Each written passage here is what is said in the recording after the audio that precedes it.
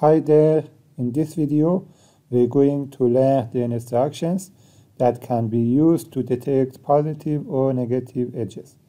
After that, I'll show you how the factory I/O software can be used during this course. That's a great software that can connect to different bands of PLCs and simulate industrial processes. Before we get started with today's video, I just wanted to inform you about all the great content we have been releasing on the PLC Goods YouTube channel, which includes industrial automation PLC programming, HMI, and microcontroller-based developments. My name is Syed Reza, and if you enjoy this video, I would appreciate it if you could click the subscribe button as well as the notification bell, to receive the latest and the greatest content I will be posting through the channel.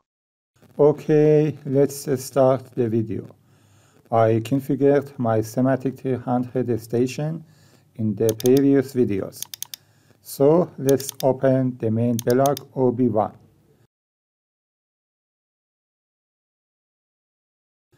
I'm going to explain and test these instructions that are used to detect positive or negative edges. Let's learn them with these two instructions. Well, this instruction needs a bit of memory to work correctly. This instruction checks any change in the state of the RLO behind itself. If the state of the RLO behind the instruction changes from 0 to 1, the output of this instruction will be on only during one scan cycle. In other words, if you consider the left line as your virtual power line, when the virtual power behind the contact changes from the off state to on, the output of this instruction will be on only during the next scan cycle. Now let's use this instruction. Similarly, it needs a bit of memory to work correctly. This instruction detects positive edges in a specific address, which should be entered here. For example, let's enter the first digital input address, I0.0.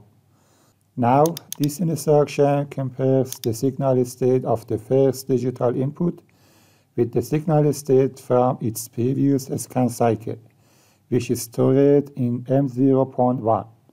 So, if this instruction is enabled and the state of the first digital input changes from off to on, the output of this instruction will be on only during the next scan cycle.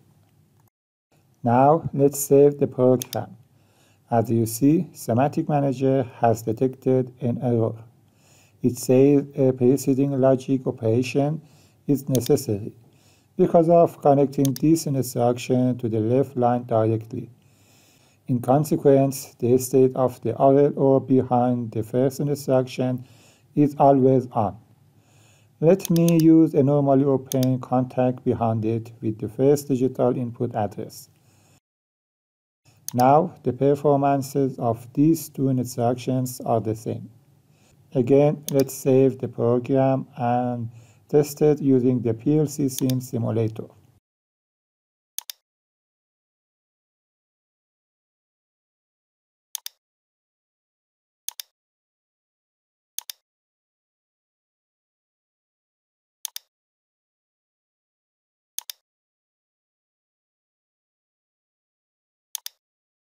Okay, as you see, when I enable the first digital input to generate positive signal edges, you can't see any changes in the state of these two digital outputs, because my program is executing continually, and one scan cycle takes a very short time.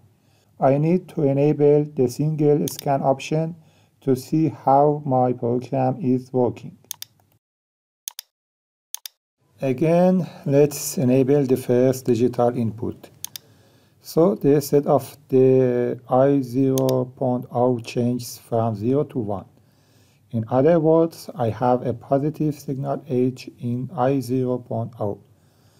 Also, based on the program, the RLO behind the first instruction has changed from 0 to 1. So these two instructions produce a pulse that takes only one scan cycle. For the next scan cycles, the outputs of these two instructions return to 0.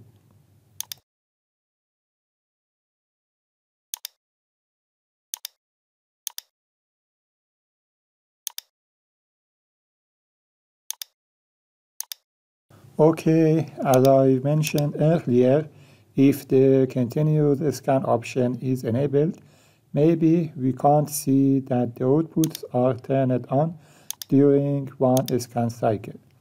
Therefore, set and reset calls are usually used to store positive or negative edges. Okay, let's continue the video with this program.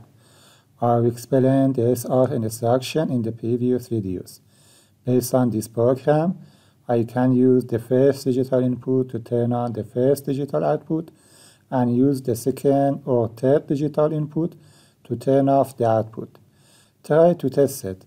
Now let me change it a little using these two instructions, the positive and negative ILO edge detections. Because of some safety reasons, industrial processes are usually started after pressing and also releasing a normally open push button. So let me use the negative ILO edge detection after the first digital input. Also, industrial processes are usually stopped immediately when the related push button is pressed.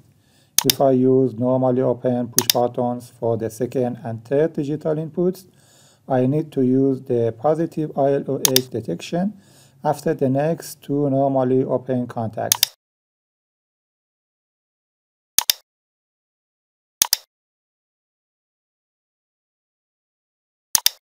Now let's save and test the program using the Plc Sim Simulator.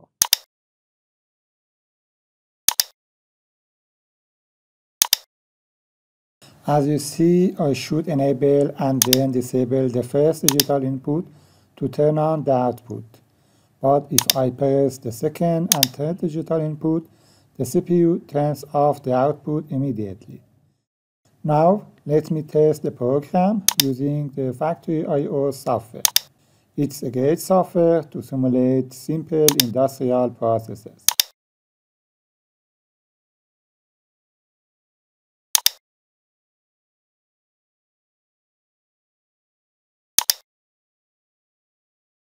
Well, let's create a new project.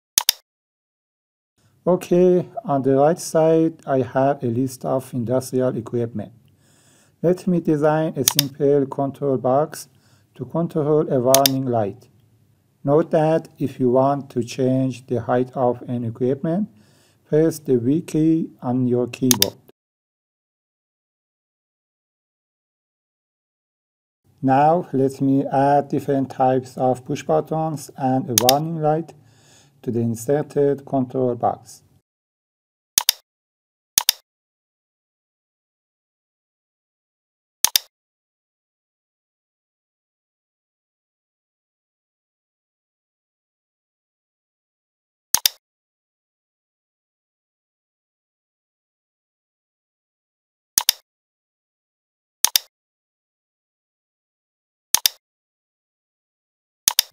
As you see, some inserted equipment have a tag or name.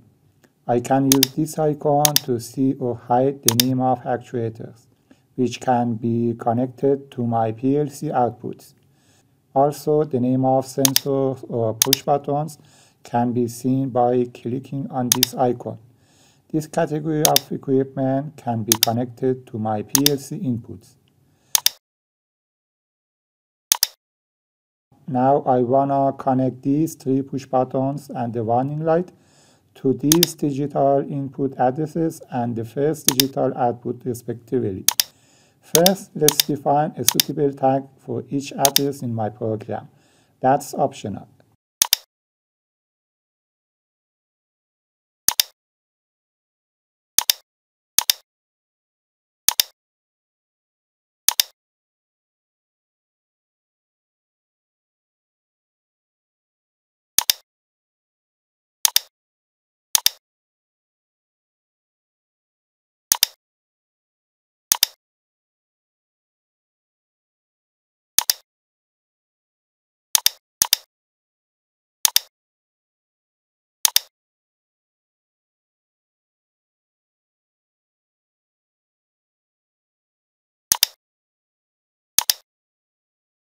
Okay, to make a connection between the factory I/O software and my PLC, I need to select the drivers option under the file menu.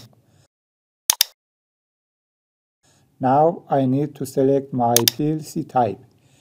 If you are using a real S7-200, 300 or 400 PLC station which supports an Ethernet port, you should select this item. Then go to the configuration section, select your PLC station, and enter the IP address of your PLC station. Now my PLC station doesn't have any Ethernet module. Therefore, I want to use the Plc Sim Simulator. So I need to select the last item, Siemens S7 PLC Sim. Then I need to select its version, determine my numerical data type, then determine the number of my digital or analog inputs or outputs. For the current project, I need 3 digital inputs and 1 digital output starting from the first byte 0. Now I only need to click here to connect the factory I/O software to my Plc Sim Simulator. Here you can see the selected addresses which are used in my program too. Now let's connect them to the inserted equipment inside the factory I/O software.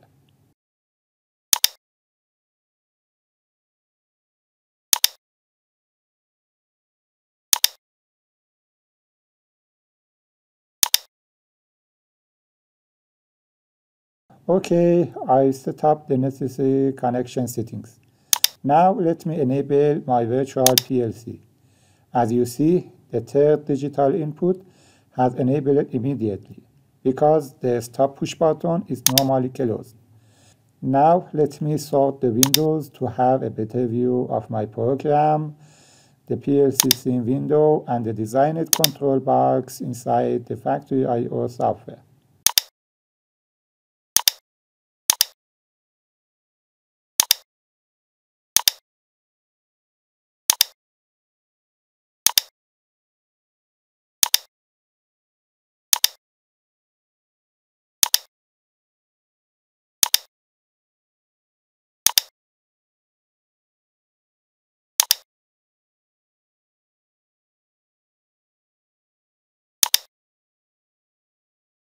Okay, let's test the program. As you see, I need to press and release the start push button to turn on the warning light. If I press the reset push button, my virtual PLC turns off the warning light immediately. But if I press the stop push button, the warning light isn't stopped immediately. I also need to release this push button, because the stop push button is normally closed. To solve this problem, I need to replace the stop push button with a normally open push button. But this way is not recommended. Because of safety reasons, the type of emergency and stop push buttons are normally closed. It's better to modify the program. I can replace the positive RLO edge detection with a negative type, or change the normally open contact with its normally closed contact.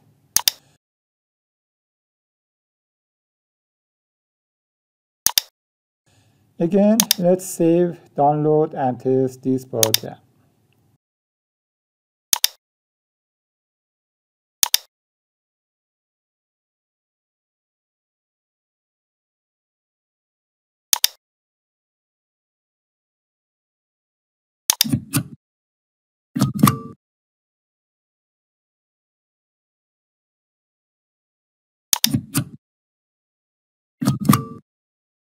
Okay, until now we have learned important bit logic instructions and also different ways to test a program. I can use a real PLC station or the PLC Sim Simulator and also connect them to factory I/O software. In the next videos, I'll prefer to use the PLC Sim Simulator with factory I/O software to simulate and test my programs. Thanks so much for watching this video. Thanks for watching my content. If you have any question on this topic, make sure you leave them in the comment section below, and if you can spend a few seconds of your time liking as well as sharing this video, if you enjoyed it, that will mean a lot to me. If you have any suggestions for the channel, such as what kind of hardware or software I should be covering, then make sure to leave that in the comment section. See you next time. Bye bye.